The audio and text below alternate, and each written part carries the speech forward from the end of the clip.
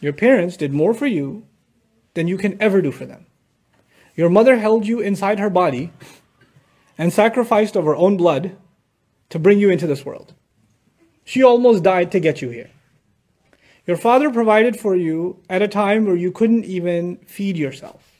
You couldn't clean yourself. You couldn't shelter yourself. He provided for you. He provided for your education. He took care of you, and actually taking care of your mother is a favor to you. When your father took care of your mother, he actually did a favor, and it's part of his ihsan on you. Why am I saying that? Because when Allah Azza wa Jal describes Musa alayhi salam, and He describes the favors, وَلَقَدْ مَنَنَّا عَلَيْكَ مَنَّةً مَرَّةً أُخْرَى in Surah Taha. We've done you other favors too.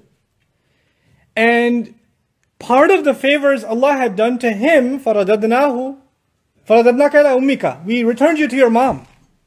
كَيْ تَقَرَّ عَيْنُهَا وَلَا تَحْزَنْ, so she wouldn't cry, so her eyes could become cool, so she wouldn't be sad anymore. When Allah took care of his mom, Allah is saying, I was doing you a favor. So when good is done to your mother, then actually that is a favor on you.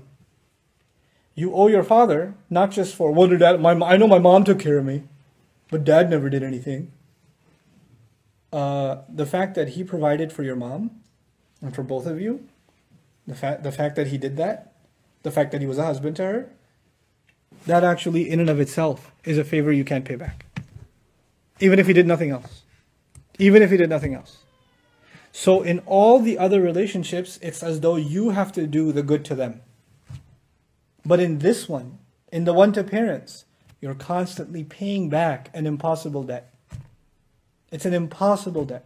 And we're going to be in debt our entire life and still not be able to pay it.